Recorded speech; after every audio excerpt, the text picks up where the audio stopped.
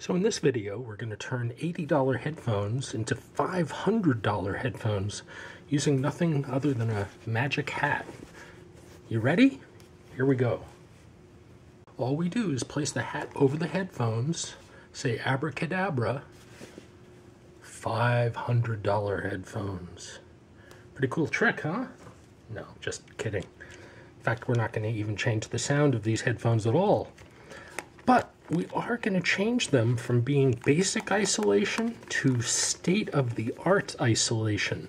Now, you can't do this with any headphones. Obviously, ones that have an open back are going to be impossible. But these Sonys, these are MDR-V6s, very similar to the MDR-7506, which is current production. MDR-V6s are no longer in current production. It's one of the most popular headphones in the film, music, production, television industry. In fact, these were released in the 1980s. They're still being sold as the MDR-7506 at least, by places, pro audio places like Sweetwater and B&H Photo. B&H Photo says that this, out of the 175 headphones they sell, these are #1. Not bad for a product that was first released in 1983, 85. I'm getting conflicting information on the web, but sometime in the mid or early 80s, they first came out as the MDR-V6. So what we're going to do is change this into great sound isolating headphones simply by changing the ear pad to this. Gel ear pads. The original ear pad was a foam ear pad. This is what a disintegrated one looks like, but they're filled with foam. Foam is not great at sound isolation. Gel is. In this video, I'm going to explain why.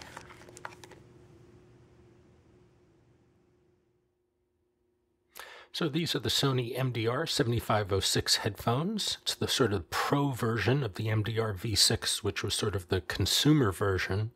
There are arguments about they're different or not. I looked up the driver parts, the actual speaker element, the driver. It's the exact same part.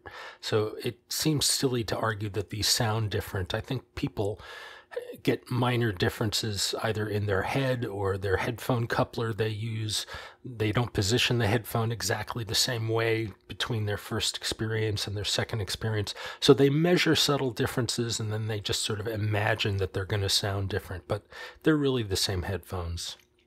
And the reason I'm saying we're changing this to a $500 headphone, even though these sell for about $80 or so, is these. These are the Remote Audio HN, that stands for High Noise, 7506 DBC. Now, what makes these so similar? Read what it says there in the lower left. MDR-7506 drivers with special baffling. So they're admitting right up front that they use Sony MDR-7506 speaker elements in their headphones. So the actual cup, the plastic cup that holds them, is obviously different. The headband is different. They give you a boom mic. So these are definitely a much different kind of setup. But when I first discovered that, wow, somebody is using this quality headphone driver in noise isolating headphones, as it says there, extreme noise isolation. So who are these for exactly? As it says here, helicopter pilots. You can use them on a firing range, rock concerts, any environment that has very high noise. But these are professional grade monitoring headphones, so they're exceptionally accurate, which is exactly what I look for in audio gear. I want it to be an accurate representation of the recording that I'm listening to. So when I discovered these headphones existed, my first question was, oh my God, can I get their ear pads?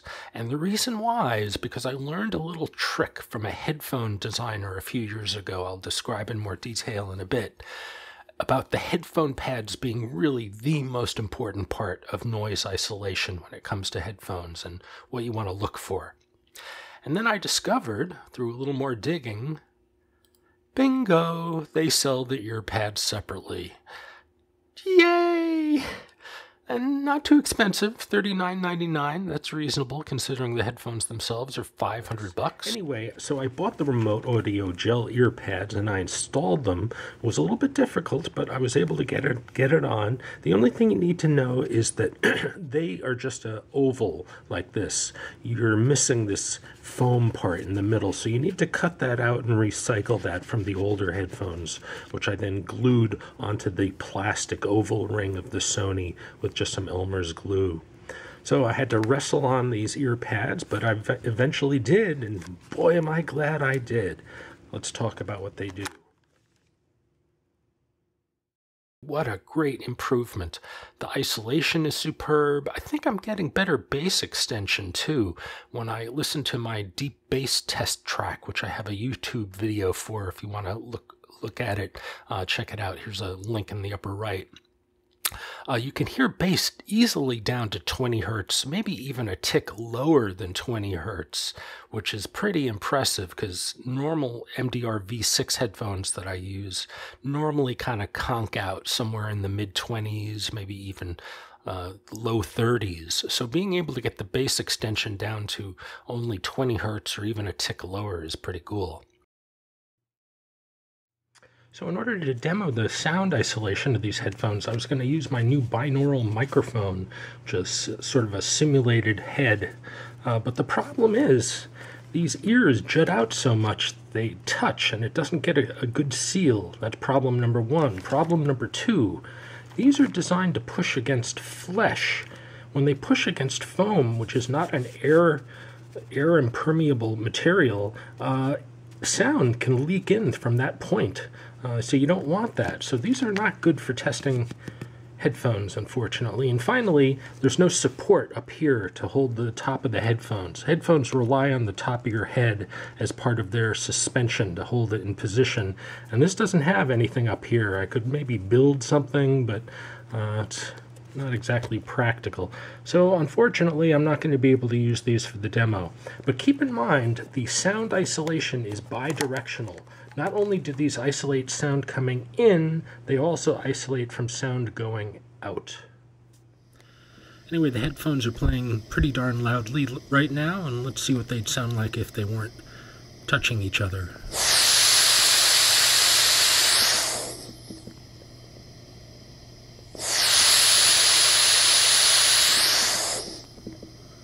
So that's with pink noise. Let's move on to music. Happiness is to you because I'm happy. Clap along if you.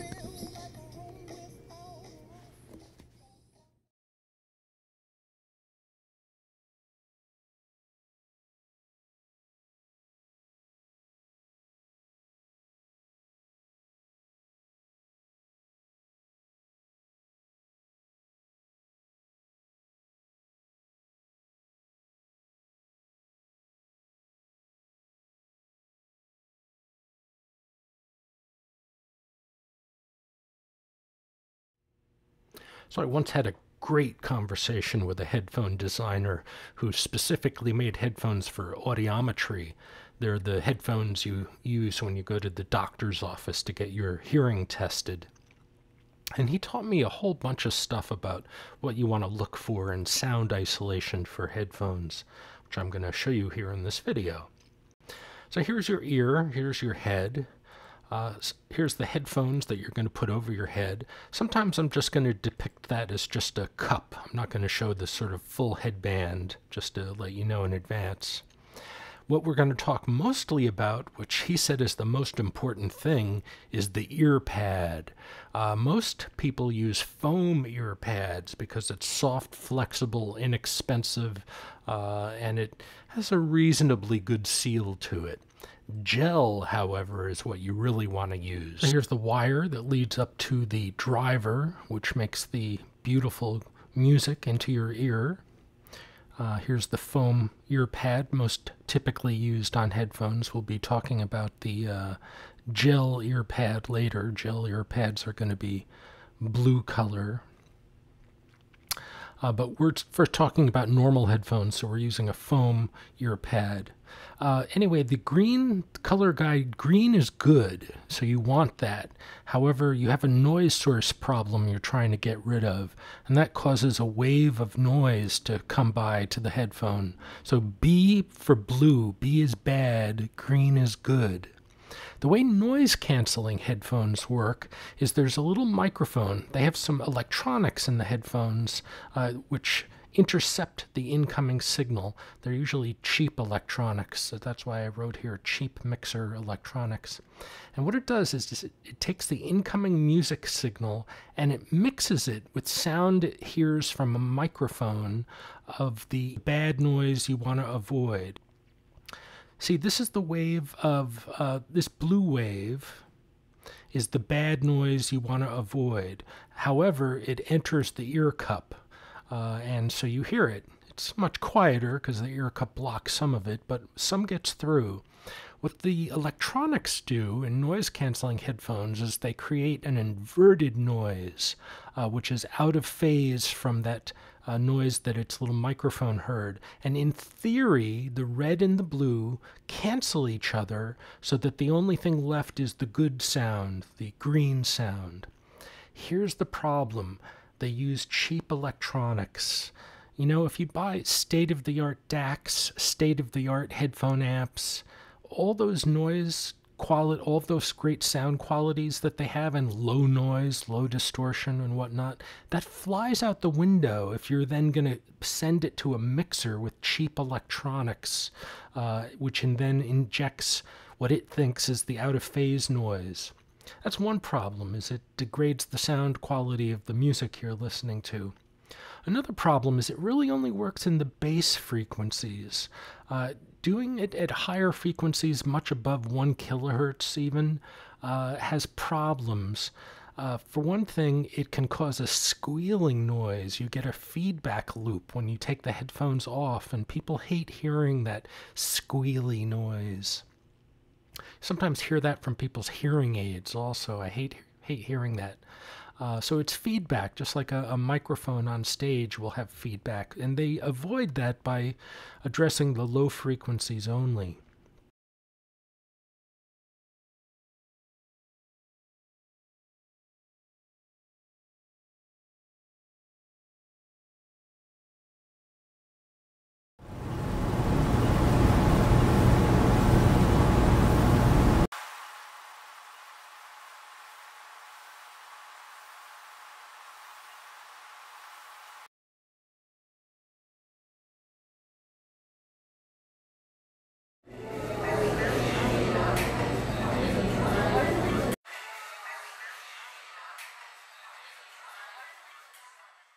So that's why I don't typically recommend noise-canceling headphones. They're only good at the bass. They degrade the quality of the music. They have their place, but I try to avoid them. I much prefer noise-isolating headphones, which is the topic of this video. So for the earphone cup, you want, unfortunately, conflicting things. Of course, you want your headphones to be light as a feather so they're comfortable and you can wear them for a long time with very little fatigue, yet you want headphones to have very strong clamping force. For instance, here's a depiction of inward force against the head. You'd be surprised how much clamping force professional grade sound isolation headphones have. They're not exactly comfortable. People are often surprised when they first put them on. Can actually hurt if you wear them for a long time. So inward clamping force should be tight. You need a very strong inward clamping force to ensure that you have a good seal, because even if you have a tiny 0.5 millimeter air opening, that kills your sound isolation, unfortunately. Besides a heavy clamping force, you also want your exterior material of the ear cup to be made of some very hard as a rock, inflexible material. Plastic isn't ideal, but it's inexpensive and it's what we usually use. If you want a good demo of why this is important, take a drinking glass, like a tumbler, and put it over your ear, much like this ear cup in this diagram, and push it against your head and listen to how much sound it isolates. I was amazed at how good it isolates sound, and that's because glass is hard as a rock, and you really need that in order to keep the sound waves out. So you want it to be thick and inflexible, and all plastics are not created equal. Acrylic, for instance, is going to do much better than a soft bendable plastic like ABS. So some sort of a very inflexible plastic is sort of a good compromise. You also want it to be curved like a sphere or an ellipsoid, not flat. And the problem with flat surfaces is they act as sound-grabbing membranes, kind of like a microphone is a flat disc.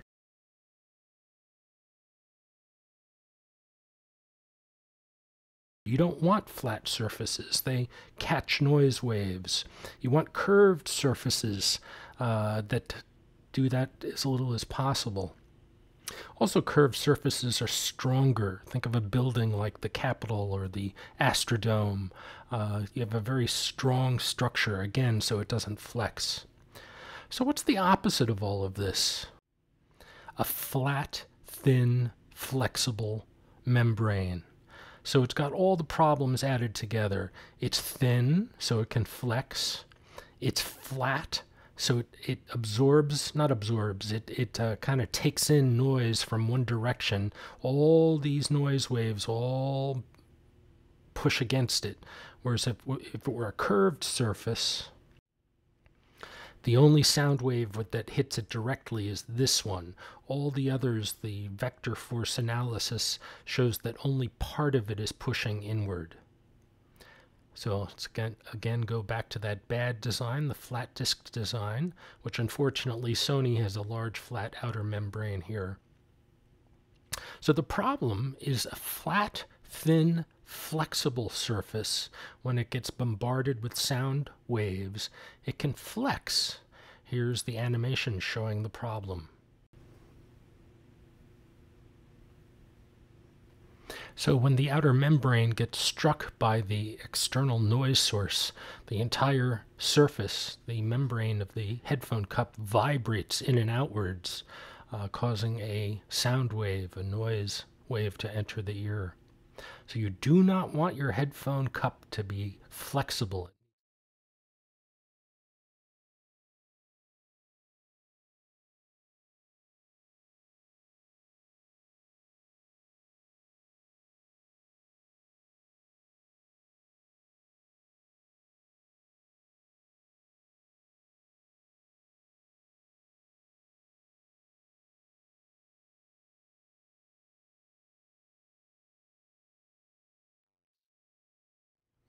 So here's a wave animation from Falstad.com showing how the headphones diffract at these edges. So this parabola shape is my representation of the ear cup.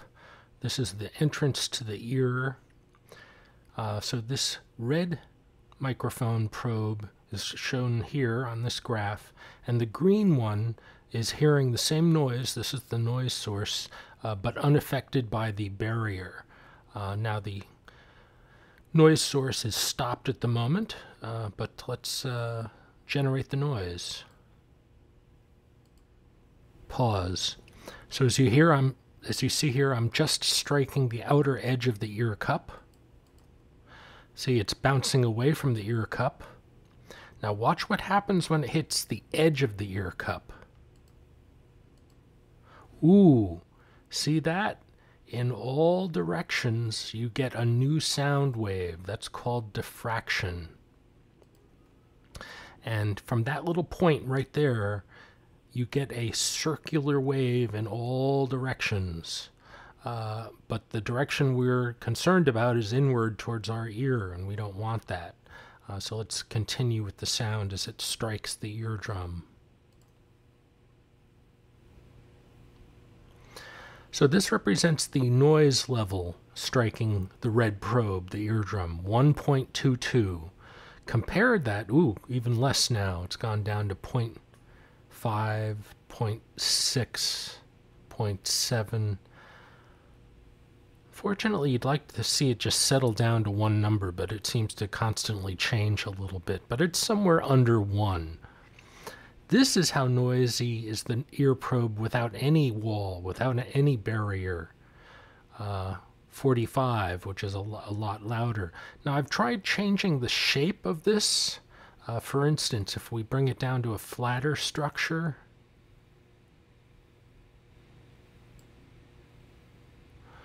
but no matter what you do, you get diffraction at these 2 points here. And you can add all sorts of different shapes. It doesn't really much matter.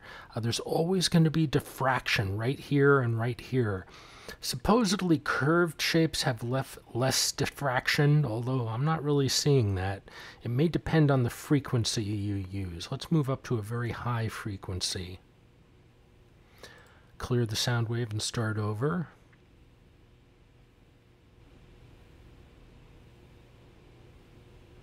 So ripple tank analysis may help you with your headphone design to some degree, but no matter what, you're going to get diffraction at this point here.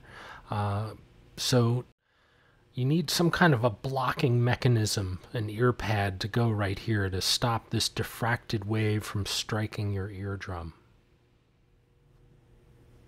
So you ever hear the expression, go pound sand? What that means is go do something that's impossible. You cannot compress sand. You also can't compress fluids or liquids or gels. They're not a compressy material. Foam, however, can compress, and that means it acts just like a spring. And you don't want that. What happens is the outer sound waves, when they bombard the ear cup, if you make it out of a springy material where it touches the head, that means the entire ear cup can bounce in and out on that springy material. Foam has a springiness to it. Gel does not. I'll demonstrate that by dropping this quarter. Notice it kind of bounces, even flips over. Gel absorbs the fall. Here's an animation depicting the problem. So as you see, the external sound waves excite the ear cup and make it bounce back and forth against the head, and that generates its own new sound wave, that little blue wave going into the ear canal. Now, it could be analogous to the external sound, or it could be just the frequency of resonance of this entire contraption. Either way, it's noise that you do not want. So that's the problem using foam as your ear pad material, is it acts like a spring. So you don't want to use foam. Instead, you want to use some material that does not compress, such as fluid, liquid, or gel. Gel or fluid-filled ear pads are also very good at giving you a great seal. That's important for bass reproduction. Part of the way the headphone works is assuming that the inner air section is airtight. So gel is very good at giving you good bass reproduction, especially good deep bass extension, which I'm noticing on the test track that I use. And it also helps fill in any air gaps if you're wearing eyeglasses or sunglasses. Unfortunately, the temple of the eyeglasses can break the seal of a circumaural headphone design. But gel ear pads, they're not as affected by this as foam ear pads are. So why do you want to use a coiled cord? Coiled cords, they're always slack. They're never taut. And that prevents them from acting like a string telephone, you know, those tin can telephones.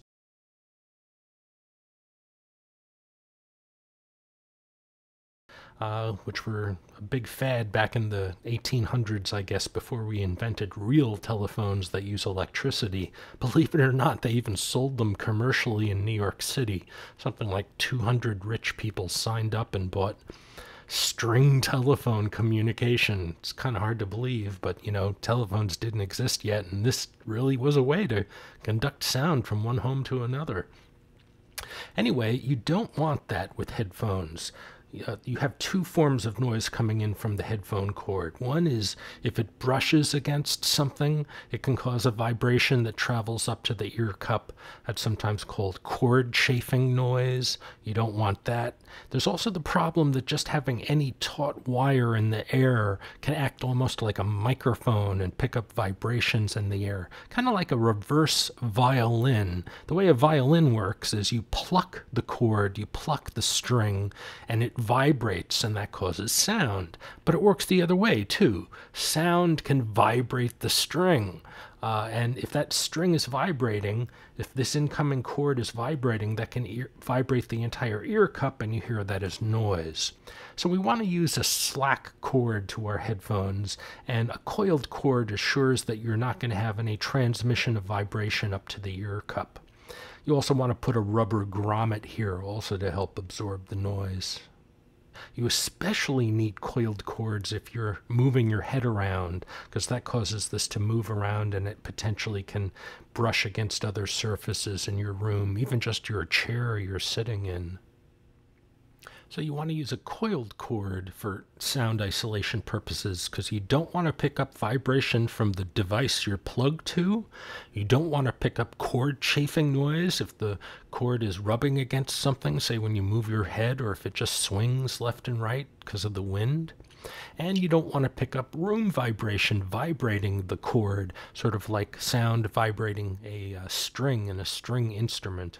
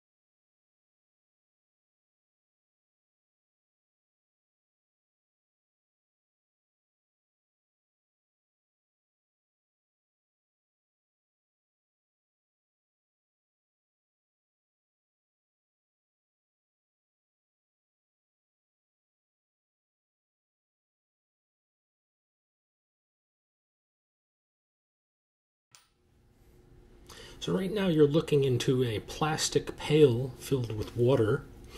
We have a microphone just off camera to the right, which is where the sound is being recorded to. People think that ear pads are good at isolating sound, either by blocking sound or absorbing sound. That's not true. They're not very good at either of those things. If it gets thick, you can use it as an absorbing material. It doesn't block sound very well at all.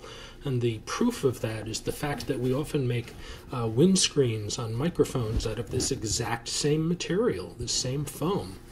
It doesn't block or isolate sound very well at all. For instance, when I put it on this mic, the very one that you're listening to,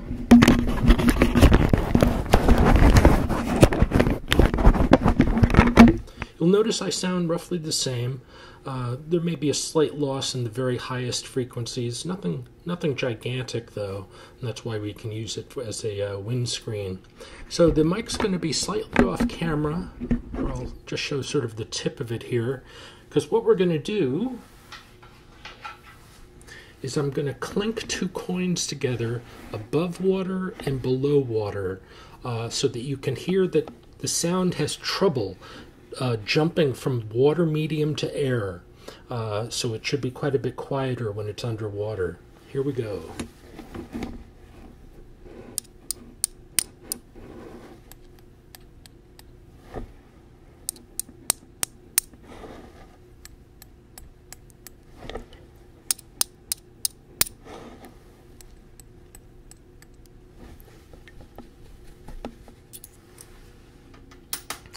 So I measured this before, and I was getting somewhere around a 15 to 20 dB reduction by jumping from one medium to another. And keep in mind, gel or liquid-filled earphones have a double whammy of that, and here's why. The external noise that you're trying to block comes in, it has trouble getting into the gel. That's a 15 to 20 dB cut attempting to enter the gel, and then there's another 15 to 20 dB cut because of the acoustic impedance barrier of jumping from the gel back into air. So that's an appreciable amount of sound loss. So that's why these work so well at blocking sound.